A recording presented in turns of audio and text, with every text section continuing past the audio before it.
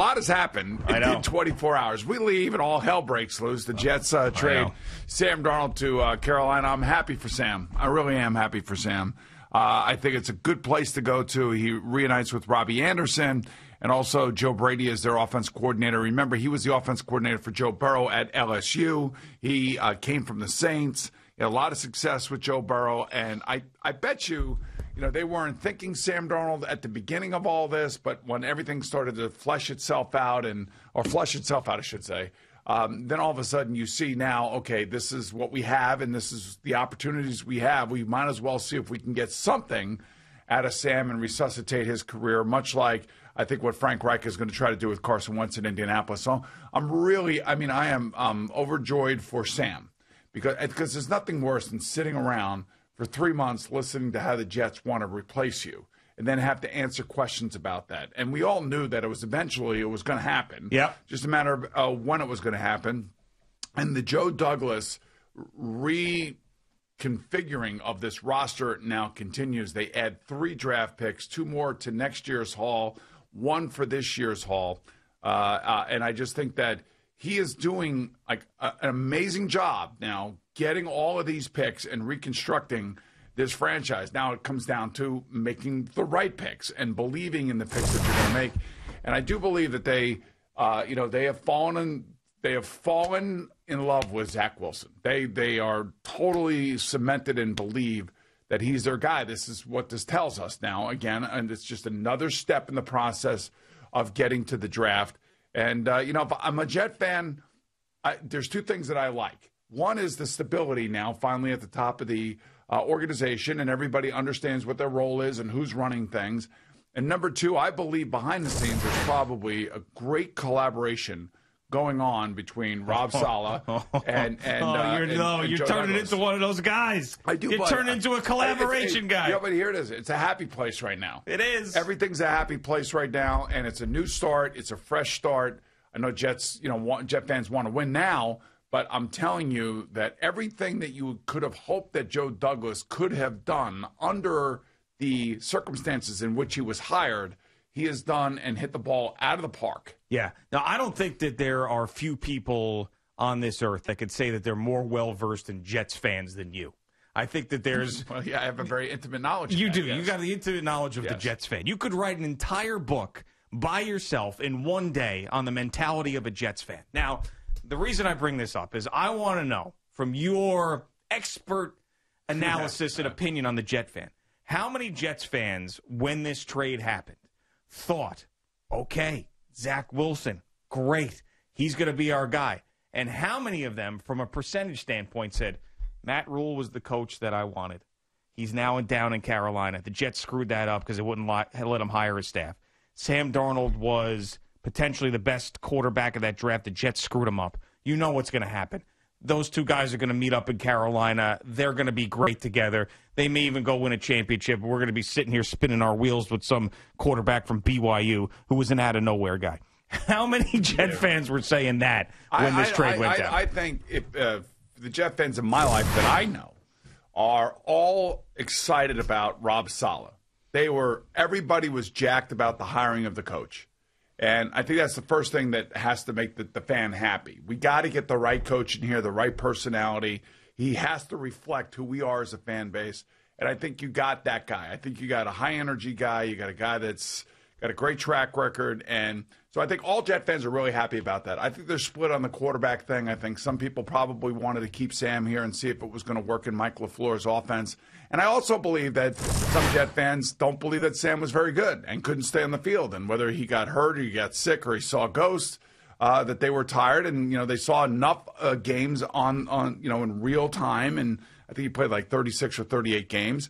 I think they felt like, it's time to move on. And I understand that this is the first time of some team in the Super Bowl era or the draft or whatever this is, that a team is going to select a quarterback in the first top 3 picks 4 years apart. Well, it's because everybody's just obsessed with it now, but the point because of the salary cap situation. True. So now they're going to reset their salary cap again with the quarterback situation here. I think down in Carolina, they'll probably pick up Sam's 5th-year option, which is good for him. I don't think this is like there's any animosity here. I just think it's more pride that is associated with one person, and that's the quarterback that's being sent to another team. Yeah, no, I understand. I just wonder, back when the first, second, third, fourth round picks would get an exorbitant amount of money before playing a single game. One of the guys that always pops into my mind is Sam Bradford. The money that Sam Bradford made as a rookie. So a lot of these guys. Same with Matthew Stafford. Matthew Stafford. He was one of the last ones, True. I believe. Yes.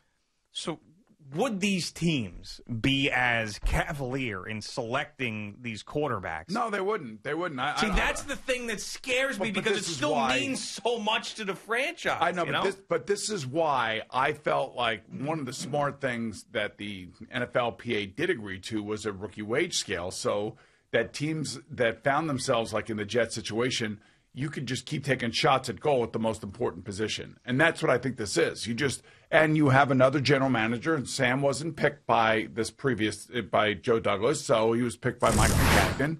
And most general managers, when they come in and they finally have the control that they need and that they desire, they're going to start putting their stamp on this team. And, the other thing, too, about Joe Douglas, he is a completely low-key guy.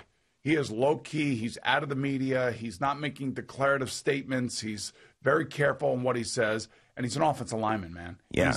I'm telling you. I love his personality. We both do. The thing that scares me, though, is the number 2 overall pick, a shot on goal type of situation. Yeah, but didn't I tell you that that has to be an empty netter, man. If you were a general manager, yeah, you couldn't ask for a better situation than Joe Douglas has been in the last 2 years. I know, but that's different than what I'm saying. It's been a pain in the ass. He's had to get there. It's been a pain in the ass to get to this point. But getting to this point and making some of the tough decisions that he has made had really turned out to be a godsend for this franchise and restarting the franchise with a whole new coaching staff and a general manager that's totally in charge. So So you're sold that he's doing the right thing? I am sold totally that he's doing the right thing, yes. Yeah, now it comes down to replenishing the players. He's got to get players. And the only way you can do that, and without having to compete on the open market for those players, is by drafting players. And the more draft picks you have, the better chances you have. Could have had more if you kept Sam and traded back. That's true, but then he wouldn't have had a quarterback. Well, he could have. I do believe that there was consideration for Deshaun Watson. I do believe that. And there may be even been a little consideration for Russell Wilson. Maybe. Yeah.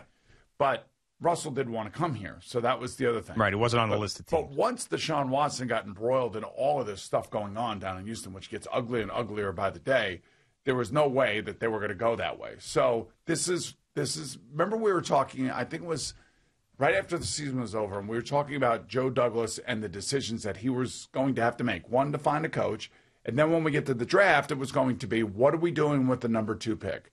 And what are we doing at quarterback? And there were all these different decisions he had to make. And now we finally have arrived at the final decision for at least the quarterback and the number 2 pick, that he has decided that he has seen enough of either Zach Wilson or Justin Fields that they are going to be the quarterback of the future. The only thing I worry about is if one of these kids, I don't want one of these kids to have to go through exactly what Sam Darnold had to go through, that they're not mentally ready to handle this yet. Well, whatever guy gets drafted is starting. We know that. It feels that way. Well, it has to be. Or the only other scenario would be that this guy bombs out, and we know it's Zach Wilson. What are we even talking about? If Zach Wilson bombs out in the preseason and in training camp, and he's a total zero, and then whatever veteran backup that they bring in, because they're going to have to do that. I don't even know who's available right now in that market, but they're going to have to do that. Alex Smith could be available. Now, would you think about that? I would. Would you think about bringing in a veteran and having him start a couple games? I'm not all about throwing these kids out there. And again, every situation is different. So what happened in L.A. last year, Tyrod Taylor started. He got hurt. Justin Herbert went in there. They saw, oh, my God, he's ready to go, and he looks like he can handle it. Let's play him. No, that wasn't the case. What week of the year was that? Was like week 2 or week 3? Yeah, it wasn't week 1, now, remember, right? This year they will have preseason games. Yeah. Last year they didn't have preseason games. Cincinnati went right with Joe Burrow. But then again, Joe Burrow was, he played at Ohio State or was at Ohio State, then went to LSU. So he was a little bit more mature when he came out, and he was ready to go too. You just never know when these kids are ready. That's all. I mean, I believe Patrick Mahomes would have been ready his first year, but they had Alex Smith there. They had success with Alex, and they didn't want to push Patrick Mahomes. And they saw what he was doing in practice every week. They just didn't. They weren't sure whether or not he was going to be able to take it to the field. So I personally think where the Jets are right now, starting over at baseline, you have the coach that you want, and now you have one of the quarterbacks that you're going to want, and you're going to have 100 other picks. And the quarterback has swag, Boomer. He's got swag. I hope he does it. I hope self-proclaimed swag. You know what I really hope? I hope that he has determination that he wants to be an NFL quarterback and understands that swag doesn't just win on the football field. You got to really apply yourself to the position.